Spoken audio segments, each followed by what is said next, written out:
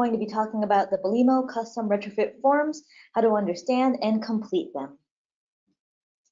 We're going to be talking about why you need to fill out a custom retrofit form and which form should you use.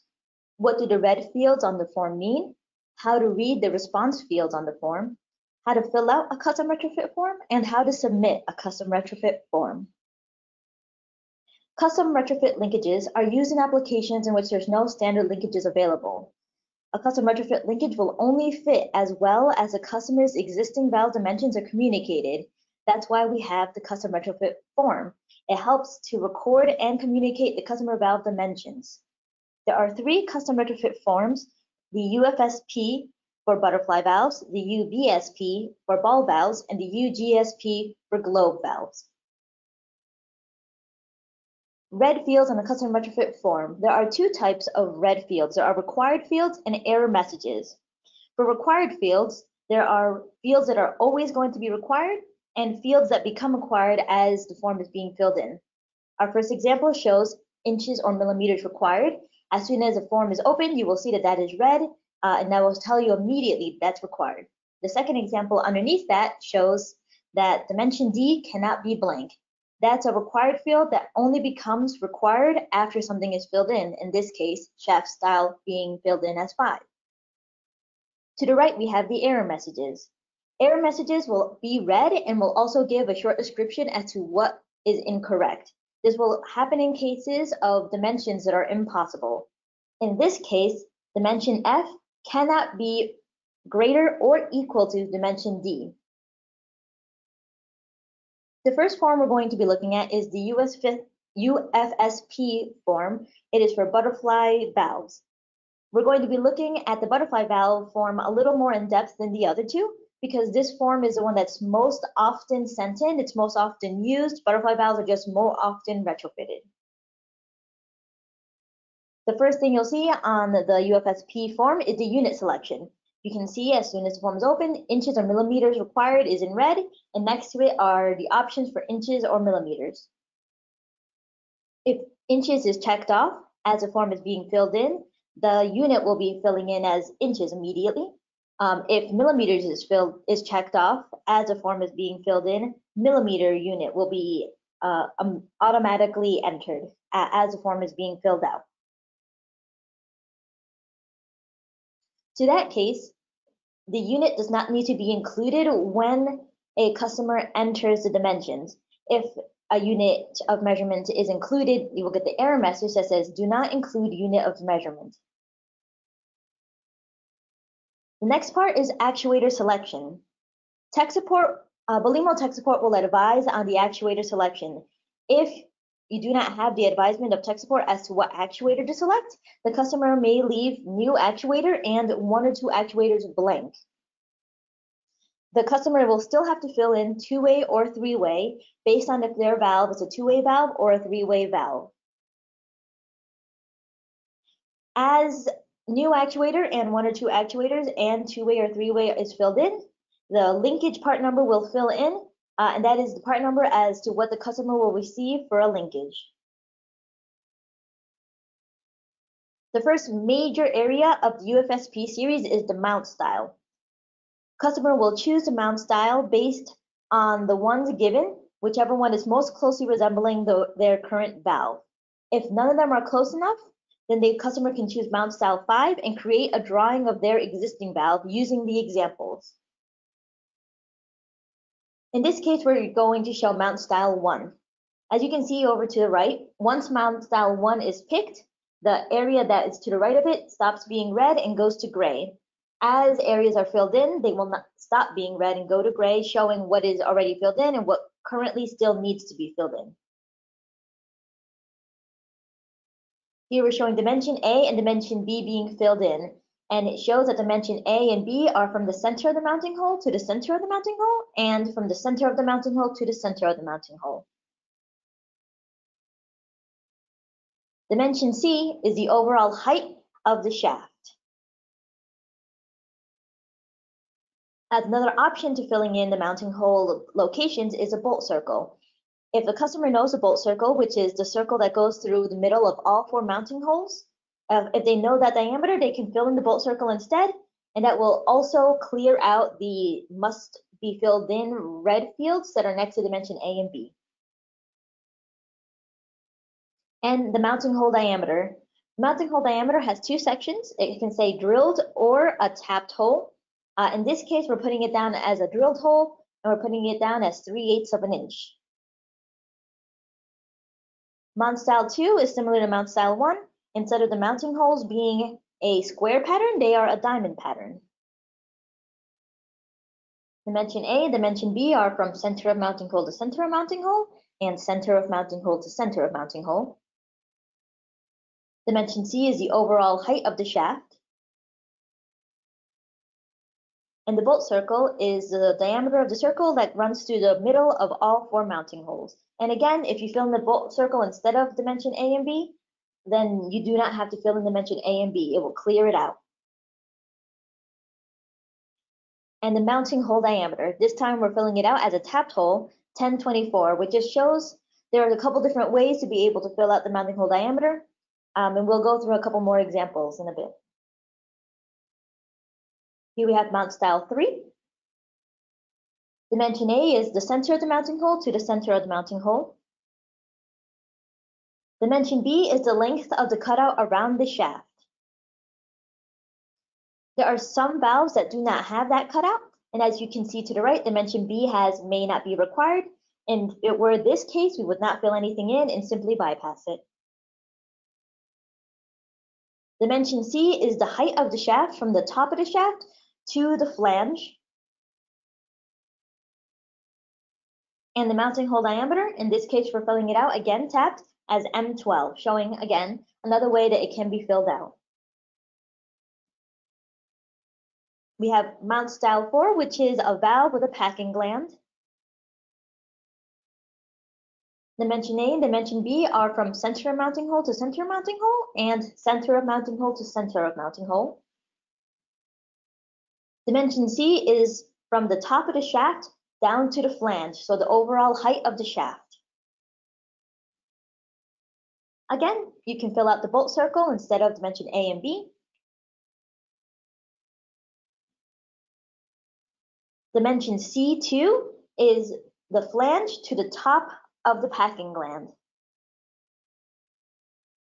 And dimension G1 and G2 are from the flat to the flat on the packing gland and the flat to the flat of the packing gland. And the mounting hole diameter, this time it's 0.388 inches. Here's an example of mount style 5, which is when a customer has a valve that does not match any of the existing mount styles. I sketched up an example of a valve, and I used the dimensions on this form to show how we're going to be measuring out this form. And then I filled in the dimensions as I called them out on the drawing. The next big section for the UFSP form is the shaft style dimensions. Here we have shaft style 4, which is a keyway. Once 4 is picked, you can see below, it will tell you which fields cannot be blank. Dimension D is the diameter of the shaft. Dimension E is the length of the keyway. Dimension F is the width of the keyway. Another way to fill out dimension F is to check one of the boxes over in key size instead of filling it in. That's also valid. And another valid option is to both fill it in the box and check off the key size box. What I see sometimes is a customer will write down a measurement and then realize that it is very, very close to a standard size, and it's much more likely that it is simply that standard size, so they'll fill out both. That is perfectly valid. And dimension G, the depth of the key. Shaft style 5 is also a key, but this is a Woodruff key. Dimension D is the diameter of the shaft. Dimension E is the length of the keyway. Dimension F is the width of the keyway, and in this instance, we're filling it out by checking off the box under key size instead of writing it into the box. Dimension G is the depth of the key. And dimension H is the top of the shaft to where the keyway begins. Here we're filling in as shaft style 6, which is a double D. And again, below you can see the areas that have to be filled in are showing a red cannot be blank message. Dimension D is the diameter of the shaft. Dimension E is the length of the double D. And dimension F is the distance from the flat to the flat. We have shaft style 7, which is a hexagon. Dimension D is the overall diameter of the shaft. Dimension E is the length of the hexagon on the shaft. And dimension F is the distance from the flat to a flat. We have shaft style 8, which is a pinned shaft. Dimension D is the diameter of the shaft.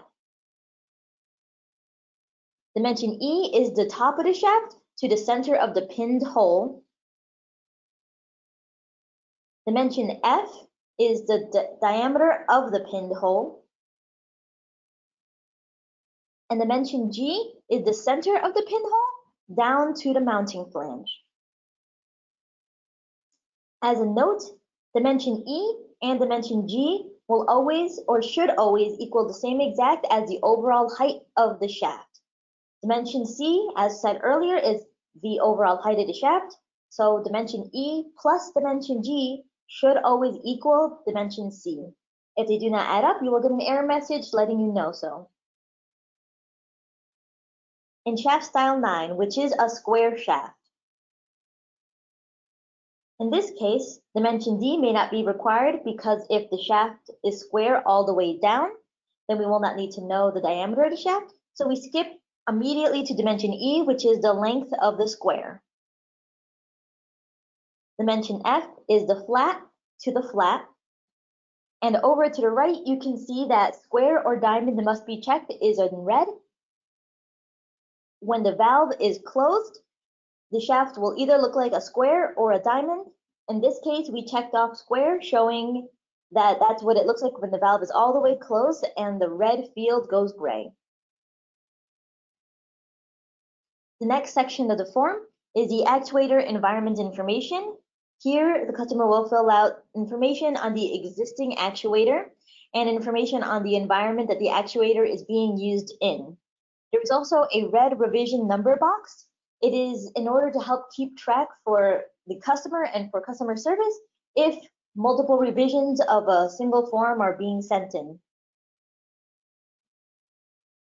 Underneath that, we have customer and valve information. As much information as possible should be filled in, but there are a couple red fields that are absolutely required.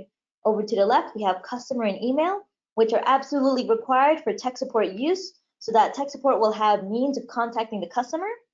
And over all the way to the right, we have valve size and two-way or three-way as red required fields. They are two fields that are absolutely required for retrofit to be able to build a linkage. But again, as much information as possible should always be filled in. Underneath that, we have the submit form button. The submit form button will open up a email page and will save a copy of the form and attach it to that email. That email will be addressed to tech support. It will not send that email immediately, giving the customer the option to add somebody else or add another address to send the email to. It would allow the customer to add any other attachments or to write anything in the email text body box. This is a good area for the customer to add any additional information to the form. Sometimes we have customers send in spec sheets, or if there's anything going on around the valve, they will take photographs of the valve and attach it to that email.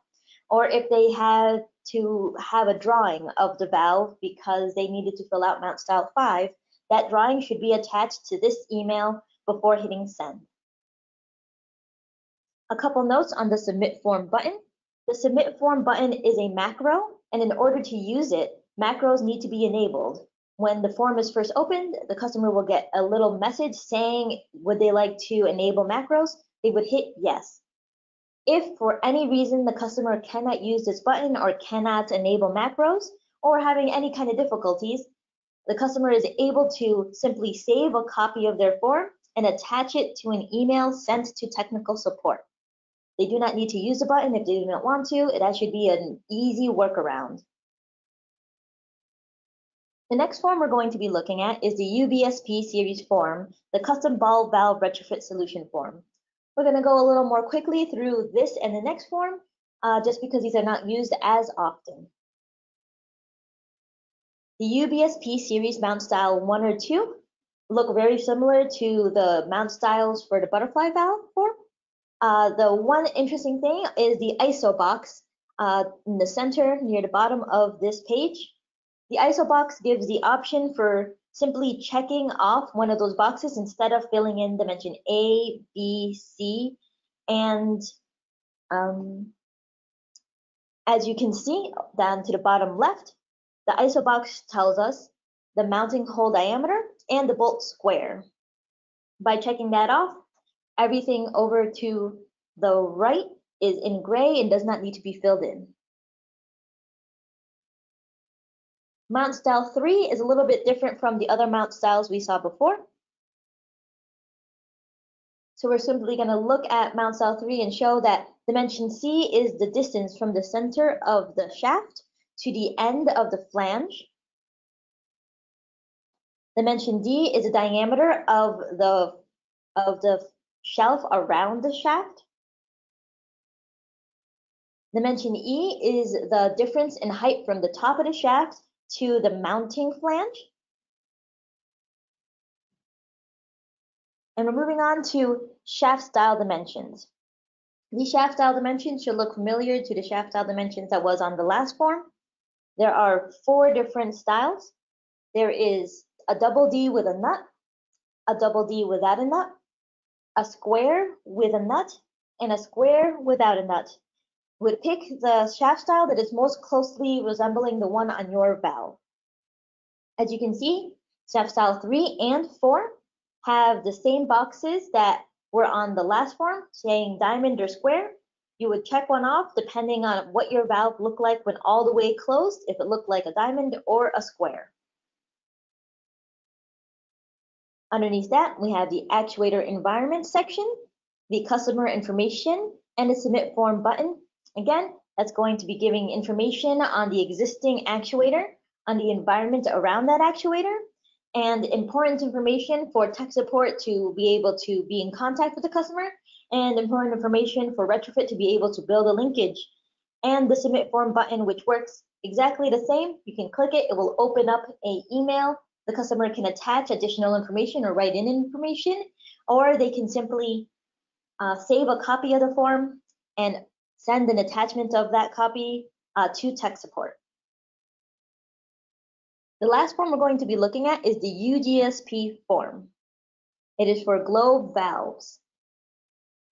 The UGSP series has valve styles. One of the major things I noticed from customers on this is they have a lot of trouble with dimension D1, dimension D2, and dimension D3.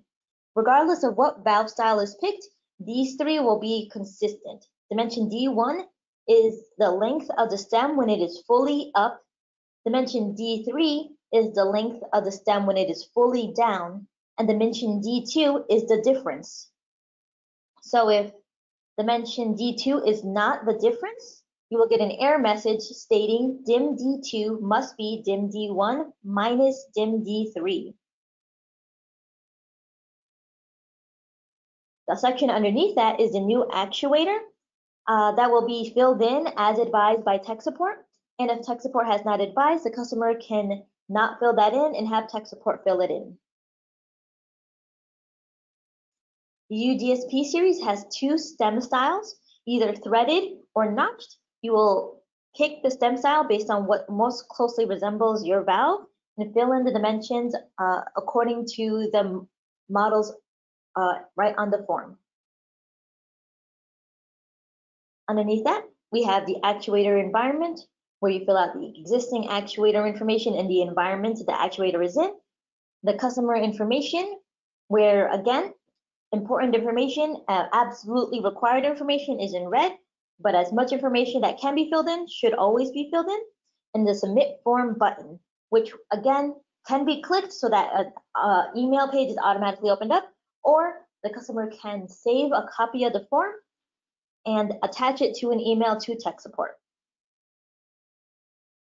So that's Belimo Custom Retrofit, understanding and completing custom retrofit forms. The 3 forms, UFSP, UBSP, and UGSP forms. We talked about the retrofit form response and the response to required and error fields.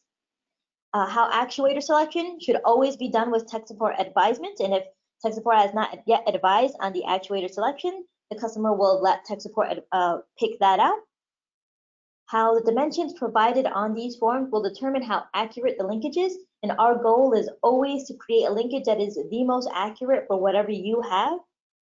How to use the submit form button, and if anyone's having trouble with the submit form button, how to simply save and attach a copy to an email for tech support. And hopefully you will find that this was useful in using the Belimo forms in the future. Thank you very much for listening. If you'd like to find these forms, they are on the Belimo website under Retrofit Solutions. Thank you very much, Diana. Before we move on to questions, please remember to follow Belimo on social media to keep informed and see what's going on. We will now have a question and answer session. Please type your questions into the box and I will read them aloud. If you should think of any questions after the session, you can email training@us.belimo.com, and if we do not get to your questions, we will certainly answer them via email. Again, please feel free to type your questions into the box down below. Okay, Diana, we do have a couple questions that have come in. Question 1, if I don't know the information, can I type in a placeholder to clear a red required field? So that is very, very advised against. Most placeholders will simply give you another error message, but even if it doesn't, the information is required for a reason because we want to make a linkage that works for you. If we only have placeholders, we will simply not be able to create a linkage and we'll instead have to go back to get that information from the customer anyway. Okay. Can I use a retrofit form without enabling macros in Excel? Absolutely. The only macro on the form is a submit form button. If enabling macros is not an option, then simply fill out the form as normal. And at the end, just save a copy of the form, open an email, address it to tech support, and attach that copy to the email. Okay, this one just came in and I know you did answer it, but if you can just go over it one more time. Where can I get a copy of the Belimo retrofit forms?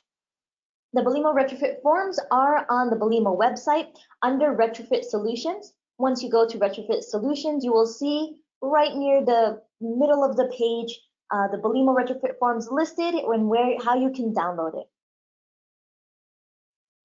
Okay, thank you. What if none of the mounting styles on the form match my value? If none of the mounting styles match, you can simply create a sketch and use the examples to help with that sketch and have that sketch be an attachment to the email sent to tech support.